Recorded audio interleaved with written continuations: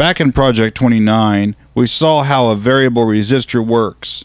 Since you've seen how different capacitances can affect circuit operation, you probably suspect that we've included a variable capacitor somewhere in your kit. You're right, and it's the tuning control. This project will show you how a variable capacitor can affect the operation of an audio oscillator circuit. When you finish the wiring connections, connect the earphone to terminals 1 and 2 on the front panel of your kit. Set the control knob to on. You'll hear a sound from the earphone.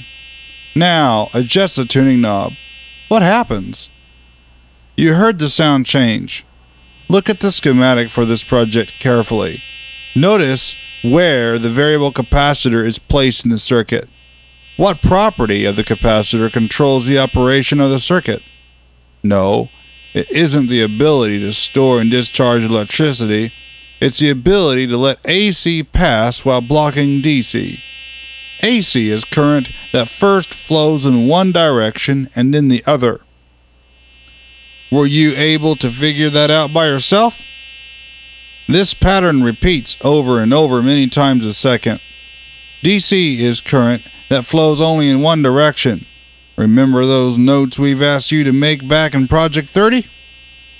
How close did you come to the right answer? Capacitors can pass AC because they charge and discharge each time the current reverses direction.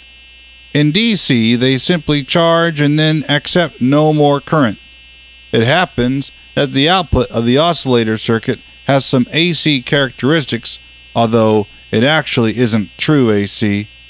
But it's close enough to AC so that we can control the sound in the earphone by adjusting the tuning control.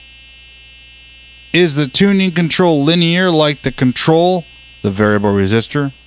Try the same graphing experiment you did in Project 29 and see.